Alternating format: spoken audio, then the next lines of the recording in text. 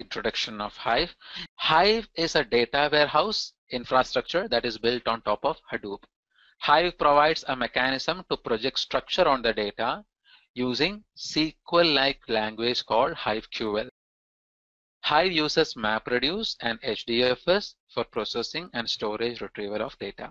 Now that we understand, the data is in HDFS, processing is done by MapReduce. Now there is a small point here. It's not exactly MapReduce, right? But for the time being, let's keep it as MapReduce. The advantages of using Hive: it can be used as an ETL tool in the sense you can bring data to a Hive table, modify the data, store it as permanently. It provides capability of querying and analysis. So Hive is actually used by the analyst community who is very good at SQL, can handle large data sets, and you can do filters, join, group by, all these SQL queries on top of map and reduce. Now, if you ask me, can I see the MapReduce code created by Hive? No, you cannot see. So the MapReduce code created by Hive is not visible. You will just get a jar file. You won't even see the jar file. You will see the jar file running, right? Now, the most important point you have to remember is that Hive is expected to be slow. It is slow because ultimately it is MapReduce. It's not like your Oracle or MySQL or something, because in any RDBMS systems, typically when you write a query, you will expect the results within microsecond. In Hive, when you write a query, sometimes I have seen queries taking 4 hours, 5 hours. Why? Because, you know, it's just an illusion. Where not to use Hive. So this is a very important point. Where you should not be using Hive. Hive should not be used if the data does not cross gigabytes. That means if you are not having big data, why are you using Hive, right? You can stick with your traditional tools. If we don't find schema or bringing in schema is difficult or not possible.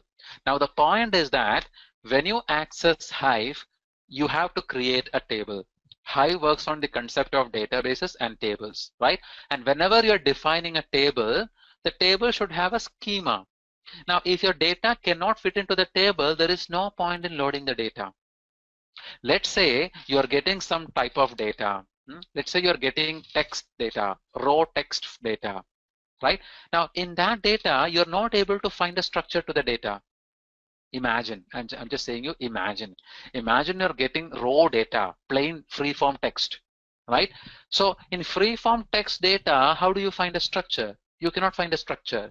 That means you cannot use Hive on top of that data. So you have to use Hive where you can find some structure to the data. Maybe you have comma separated values, space separated values, column separated values, something, or JSON files, XML files, even semi-structured data. They can all fit into Hive. Now the next case is if we need response in seconds and low latency applications. I told you Hive is expected to be slow. And if you are looking for a faster solution, don't use Hive. If RDBMS can solve, don't invest time in Hive. Very important point. Hive is not a replacement for RDBMS or something, okay? Because RDBMS systems are real-time systems and Hive is not something which can replace them. If your RDBMS can solve most of your problems, then don't use Hive. Hive is specifically for huge amount of structured data. Say you want to create a table, size of the table is 3 terabytes. Very good, do it in Hive, query the table. Your SQL will be very easy. Even though it takes some time, you will get the result. That is where your Hive's use case will come. So think about Hive like a translator. It's a translator. You write SQL, it speaks MapReduce to Hadoop, right? And Hadoop gives the result, it shows as a table to you. So for you, the developer, everything is SQL and table. For Hadoop, everything is MapReduce. And Hive stands in the middle. Now, what is the similarity with SQL and difference from SQL? Hive is very similar to SQL-like queries. It is based on actually SQL 92 framework, and it is safe to say that its functions are mostly same. what is the difference from SQL? The major difference is that Hive query executes on Hadoop rather than traditional database. That means you cannot install Hive outside Hadoop.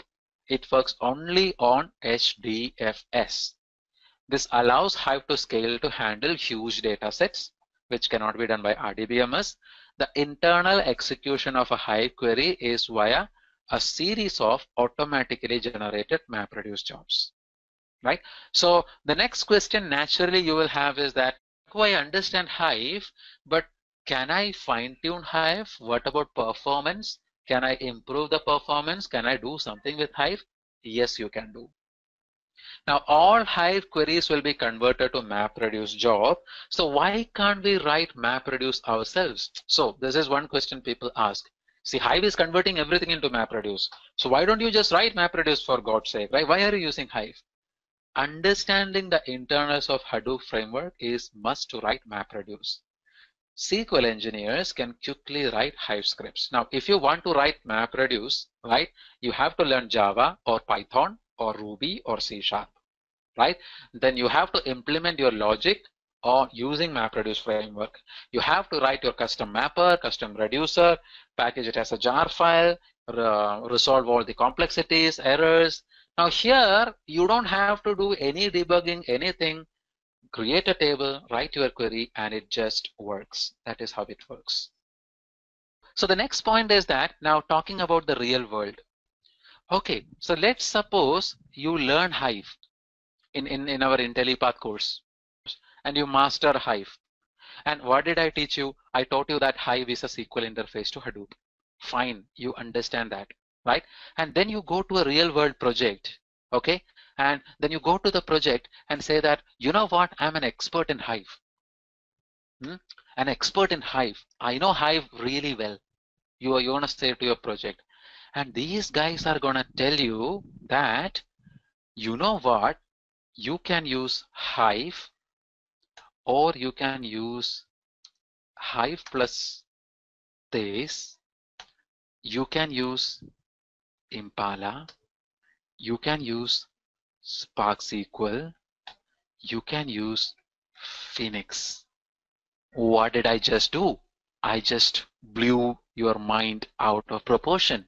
So when you go to a real project, in a real world project, and you ask them, okay, I have data on Hadoop, give me a SQL tool, they will either give you Hive or give you Hive plus this, or give you Impala, or give you Spark SQL, or give you Phoenix. And you are like, oh my God, there is only Hive that is a SQL interface. Now I am in a dilemma because these guys are talking about this, Impala, Spark SQL, Phoenix. And trust me, if you write a SQL query, it will be executed the same way in all these platforms. You write a group by query, Hive will execute it, Hive plus this will execute it, Impala will execute it, Spark SQL will execute it, Phoenix will also execute it. So the real question is, what are these different tools, right? So this is some real world info to you guys, right? See, Hive is the original tool. This came first, right? So Hive is the first Avenger. So this is the first Avenger. So this is the first guy who came into the world, right? So when Hive came, everybody was happy. So people said, all right, fantastic. Now I got SQL interface. I can write a query and you know what? The query executes nice.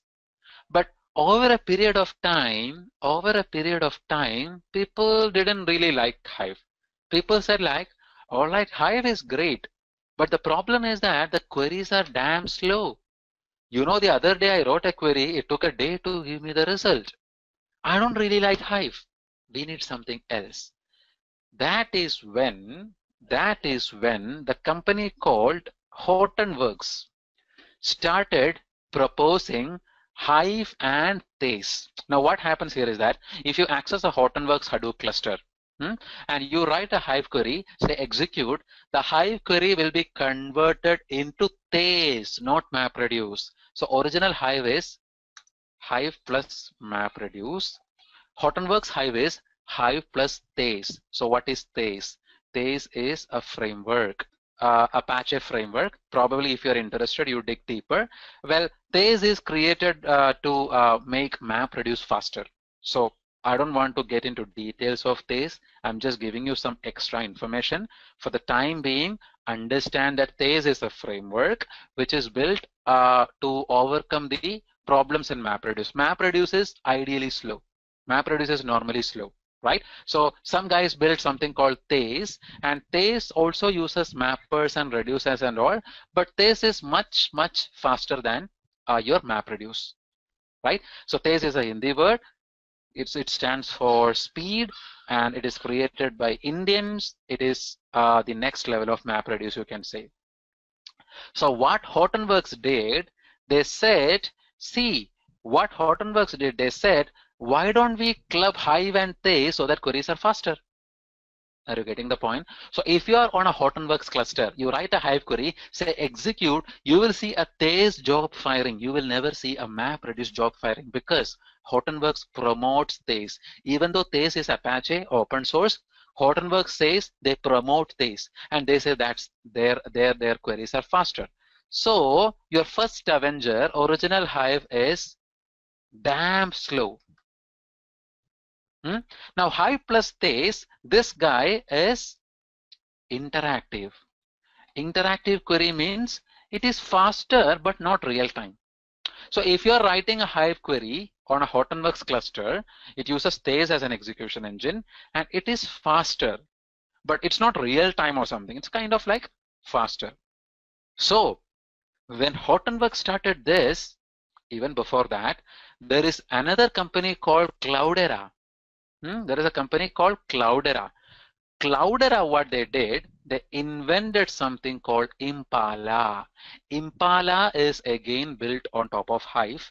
Impala is a SQL interface, but what happens if you write a SQL query on top of Impala, it will run it using a daemon called Impala D. It doesn't use MapReduce, it doesn't use Thais, it uses a proprietary Impala D to run. So this is promoted by Cloudera, and this is also interactive. Now Hortonworks will say that Hive plus Thais is faster. Cloudera will say Impala is faster. That is a war going on for like past 4 years. Nobody knows. Both are same.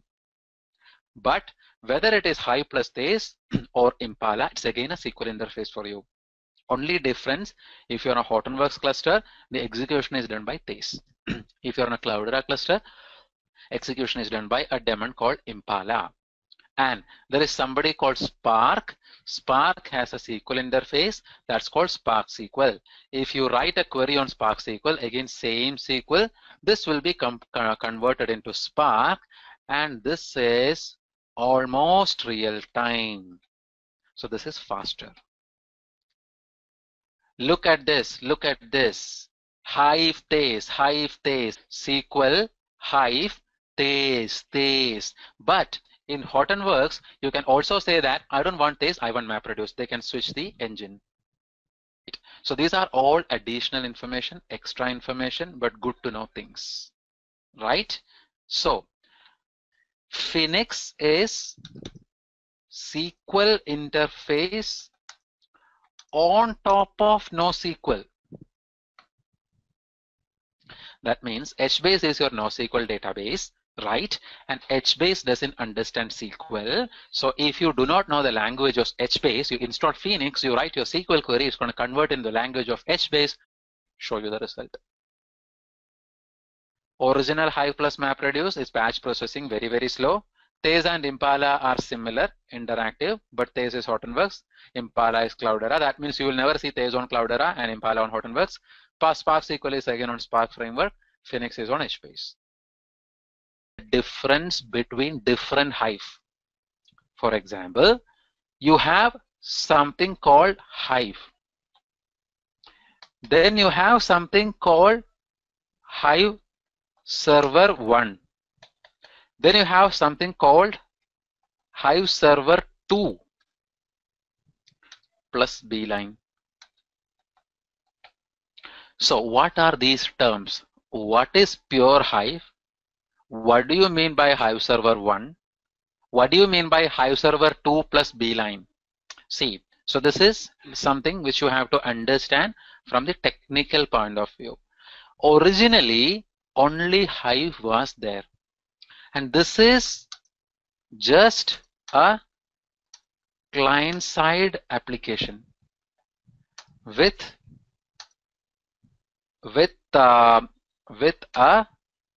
an interactive shell, meaning the original Hive, what you call the pure Hive, is just a client-side application. That means if you are a developer, you take your laptop, install Hive, you get a command line. In the command line, you say create a table, drop a table, do the query, blah, blah, blah. It just works. There is no server, only client. And that is what I was explaining in my picture also, right? I drew a picture where I was telling you that, Hive is just a client-side application. So when Hive was invented, people were really happy. They said, oh my God, that's really great. So we can get a shell and we can write commands and we can work with Hive. That is nice. But later, people started thinking, so how do you connect your database? Can you tell me? You have an Oracle database.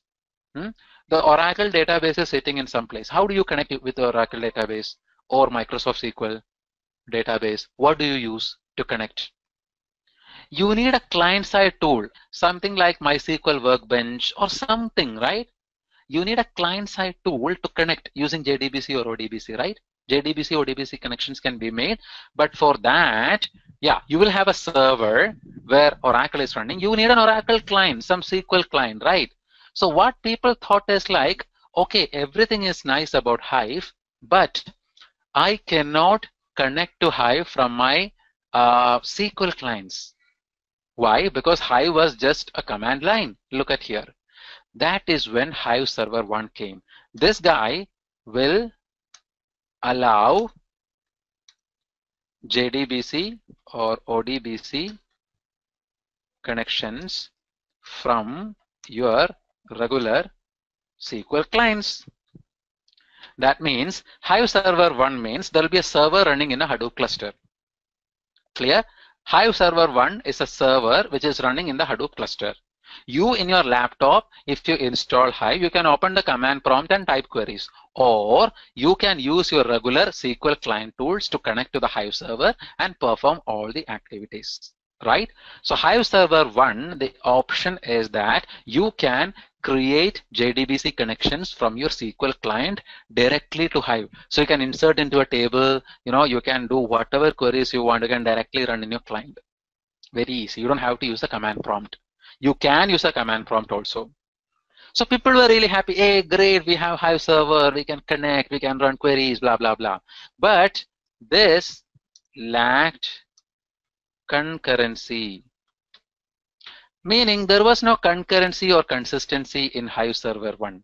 That means if multiple users create sessions to Hive, it was impossible to handle the sessions. Data persistence, data concurrency issues were there. That is where Hive Server 2 came. Hive Server 2, first of all, it also allows your JDBC, ODBC connections. It provides concurrency and it has a new client-side command line tool called beeline. That is Hive Server 2.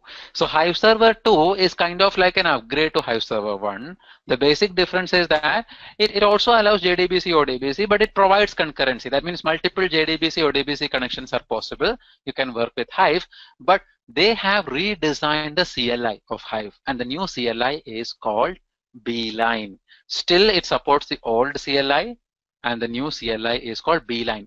Beeline is actually a client which you can install, like SQL client. So I can go to a computer, install beeline client. From there, I can make a connection request to the Hive Server 2 and start working in the Hive. So the Hive server will be installed inside your cluster. The architecture of Hive. Now you can see a person, okay, and he is using the Hive query language. Now you can, if you are a person, either you can interact with Hive through CLI. That is what I'm saying. CLI means it can be the beeline client or regular command line, Hive shell. I will show you the Hive shell. It's an interactive shell. Or JDBC, ODBC. That means you are having a SQL client. From there you can connect. Or a web UI. Hive also provides a web UI. And whatever ways, look at the arrow. If you are using the CLI, directly you will be hitting Hive. That means hitting Hive in the sense, if you're using the CLI, you will be directly creating tables, etc., etc. But if you are using the JDBC, ODBC, these sessions are handled by Hive Server 2. So we are having Hive Server 2. So the main purpose of Hive Server 2 is to handle this multiple sessions that are created by users through JDBC, ODBC. That is why there is a difference in the arrow. CLI means you are directly invoking Hive. JDBC, ODBC means you're connecting through the Hive server. So either you use CLI or you use JDBC, ODBC. Now, where will I install Hive Server 2? It is not necessary that you have to install it inside a Hadoop cluster, right? It can be outside the Hadoop cluster also. See this picture? Your Hive Server 2 is outside the Hadoop cluster in this picture. Now, so like I explained, you sit, if you use CLI, directly it is Hive. If you use JDBC, ODBC, it goes through Hive server. But again, the sessions are handled by Hive server, but it is ultimately Hive, right? Now in the picture, it is very clearly shown that the Hadoop cluster is separate. That means Hive server need not be installed inside a Hadoop cluster. It can be outside. In most of the cases, it is installed outside as well. Right? Now, inside the Hive architecture, you can see compiler, optimizer, executor. But how does Hive know where is the data? Or in other words, what about metadata? See, for any database or data warehouse or any system, you need to store metadata. What about the metadata? So in Hive, what happens? There is something called metastore service. What is metastore service? It is a service running to handle metadata. What is metadata? The definition of your table, the definition of your database, the schema of your table, all this is metadata. So you need to store the metadata somewhere, right? So that is what is handled by this metastore service. By default, Hive uses something called embedded metastore.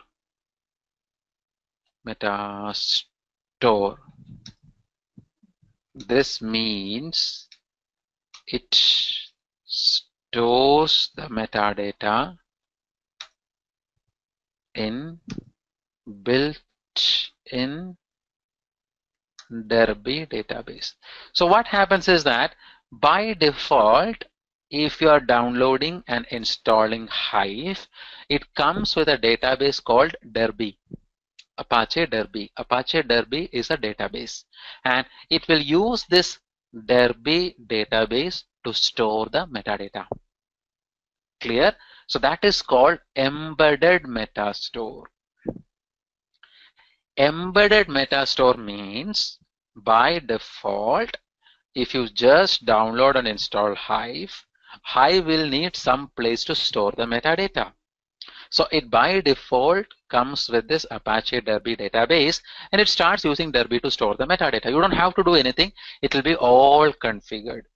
Okay, so this embedded metastore is good because you're saying that if I'm downloading and installing Hive, right, it will come with a database and it will store the metadata in the database. This is all good. But this Derby has a drawback. The Derby database is a single instance database. That means it will allow only one connection at a time. That means if you are using the embedded metastore of Hive, only one person can access Hive. So that is a drawback. So what you can do is that you can configure your own database as metadata storage for Hive.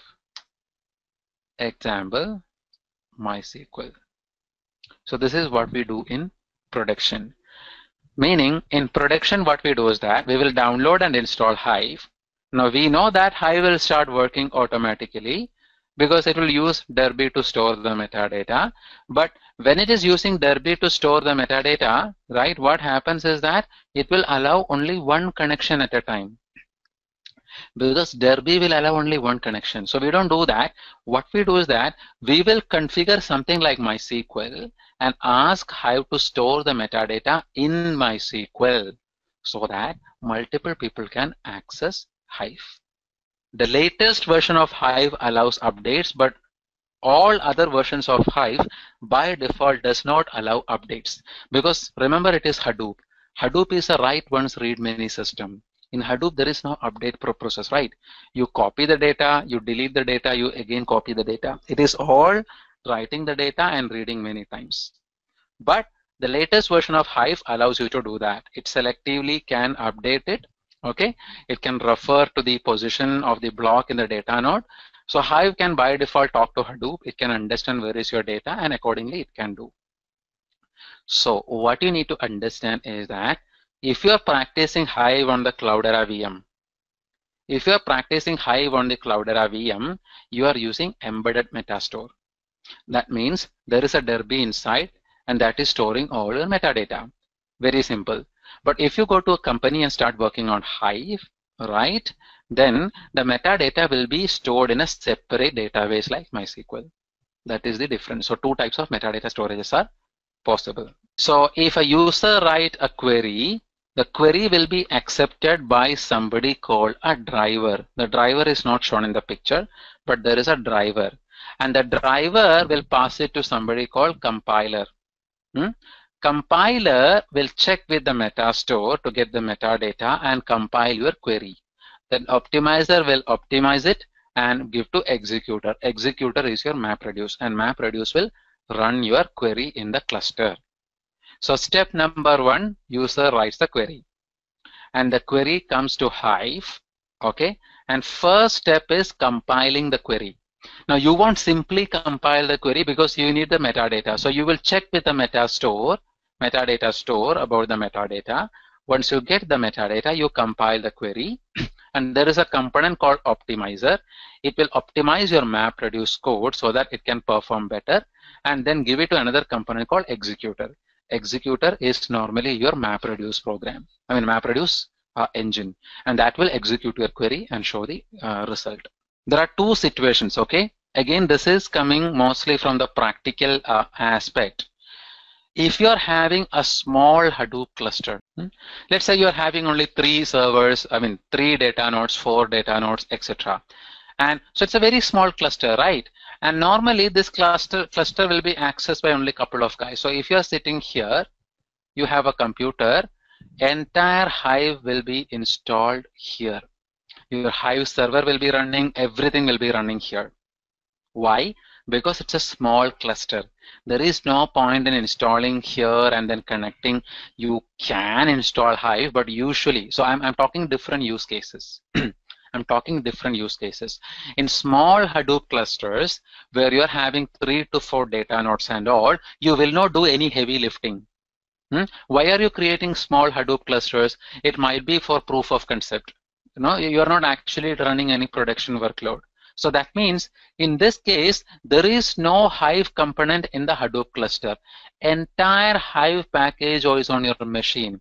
Hive server, Hive CLI, whatever you call, anything starting with Hive is on your computer. Nothing is there in the cluster. Are you getting my point? Why? Why? Because either you or only your friend will be accessing this. And you don't need a separate client server and all, right? Because it's a very small cluster. So you install all the package on your computer, and then you can also install SQL client on your computer and create a JDBC connection. From here it will connect, etc., etc. But everything will be on your computer because it is a small Hadoop cluster. Now, what if it is a very big Hadoop cluster? In a very large Hadoop cluster,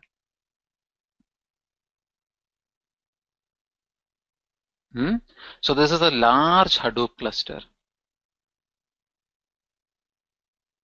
say thousands of data nodes. You will have something called a gateway node. Have you guys heard about this? What is a gateway node? Have you guys heard about this? No, I think. What is a gateway node? This guy will have connectivity with Hadoop. And it's a Linux machine. Imagine it's a Linux machine. Here you will install everything. You will have your Hadoop client here. You will be having your Hive server here, and maybe Pig. Everything will be installed here. And what you do is that if you're sitting here, right, you have a laptop. You don't install here. Maybe on your laptop, this is your laptop, right? So this guy is sitting here. This guy is sitting here. Okay. What he can do is that he can do multiple things. He can SSH to this machine, connect to this machine. So he log into this machine, and from here he can type Hive. He get a command prompt, start working on the cluster. Now another guy is sitting here. He has a laptop, okay, and here he has installed, let's say, SQL workbench, SQL client. Now, if he open the SQL workbench, it will connect to this, and from here it will connect to this, right? So, what is the gateway node? Gateway node is nothing but is a server. Okay, it acts like an intermediate between you and Hadoop cluster. In large Hadoop clusters, you will not be directly logging onto the cluster. You will never even see your cluster. It is strictly prohibited. You cannot access your cluster. All you do is that you connect to this gateway node. From here, you can do anything. So if you prefer the CLI, what you do is that you log on to this gateway node using SSH. From there, you are on the gateway node. You type Hive CLI, you get Hive CLI.